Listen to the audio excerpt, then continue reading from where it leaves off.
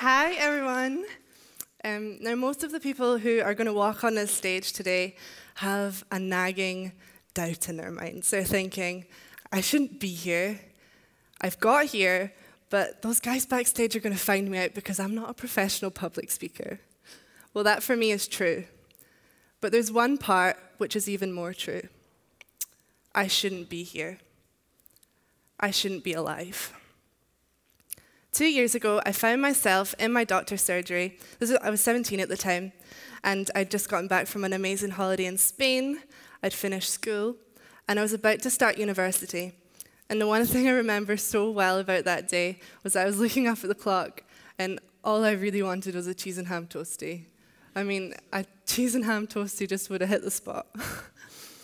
My doctor called me through, and we did some routine checkups, and he said, "Rachel, you are looking fab." And I thought, yes, lunchtime for me.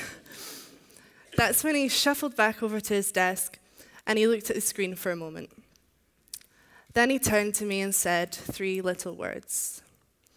"You have cancer." Now, I'm sure you can imagine my reaction. I was not expecting this news, and I caused a scene.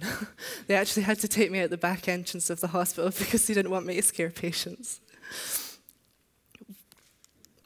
Whilst I was in hospital, I had 4 months in isolation, and I had 3 rounds of chemotherapy.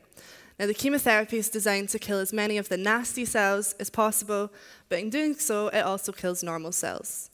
So that's when your blood counts drop, and you need a blood transfusion. Whilst I was in hospital, I had over 40 blood transfusions. Now, 100% of the population could need blood, but only 4% of the eligible population donate blood. So there's 600 of you in the room. Apparently, only 24 of you are willing to actually go and give blood. So why is that figure so low? Well, there is every excuse under the sun not to just go out and do it. The dog ate the letter. I think I've got a headache that day. Sorry, it's not going to happen. It's raining outside. The Kardashians is on. I'm not missing that new episode. Kim is pregnant. That's hot gossip that I can't miss. There's so many excuses. 1 in 4 people in this room will need a blood transfusion in their lifetime. So when you go down to the donation centre, everything they tell you is true. It doesn't hurt, and you can save up to 3 lives with 1 donation. And you get a biscuit at the end. So if that doesn't persuade you, I don't know what will. One thing they can't tell you is how much your donation means. So look at me.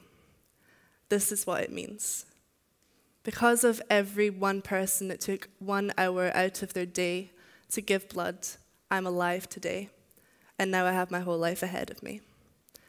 Don't leave it up to someone else, because humanity and care for everybody around us, everybody in this room, it isn't just a choice, it's a purpose.